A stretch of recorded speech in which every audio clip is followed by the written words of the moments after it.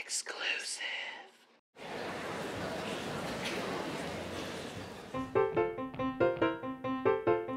It's a brand new, bright Obama day. What a time to be black, a girl, or gay. No, nothing could go wrong, so join us in this song of happy days for the gays. Nothing can go wrong.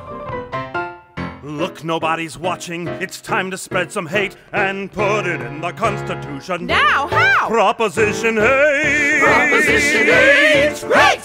People listen to our plea. They'll teach kids about sodomy. Sodomy. Very good. Yep. That wasn't right, that's a lie. But it works, so we don't care. Now you wish we'd all shut up, but make our clothes and fix our hair. And our love's not a sin. Well, the Bible says it's so. Well, the Bible says a lot of things, you know? Jesus Christ! Hey, how's it going? Jesus, doesn't the Bible say these people are an abomination? Abomination? Yeah, but you know, it says the exact same thing about this shrimp cocktail. Shrimp cocktail?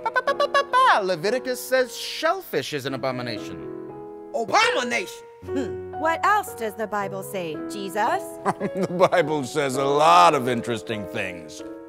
Like you can stone your wife or sell your daughter into slavery. Well, we ignore those verses. Well then, friend, it seems to me you pick and choose. We pick and choose. Well, please choose love instead of hate. Besides, your nation was built on separation of church and state.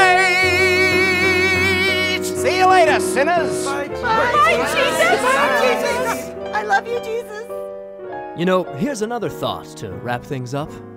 Oh, every time a gay or lesbian finds love at the parade, there's money to be made. He's right. It's time to groom, say paint that wedding hall, and lavender's the shade. There's money to be made. That's a point.